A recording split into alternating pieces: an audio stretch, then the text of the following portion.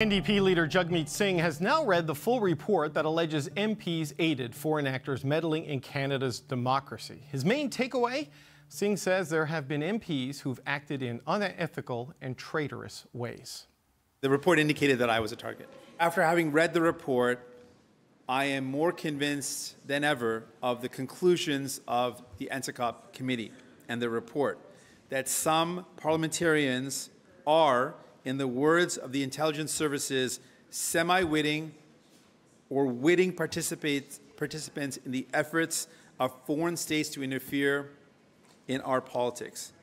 That all of these behaviors of these MPs are deeply unethical and contrary to the oaths and affirmations parliamentarians take to conduct themselves in the best interests of Canada.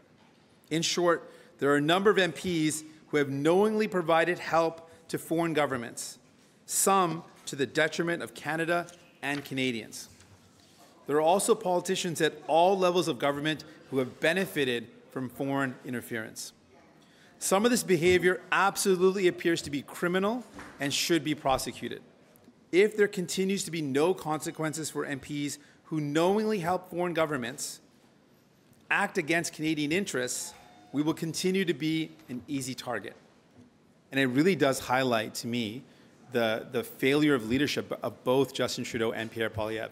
Deeply concerning failures of leadership. Like, I don't understand, after having read that report, why Justin Trudeau didn't act sooner and continues to show inaction.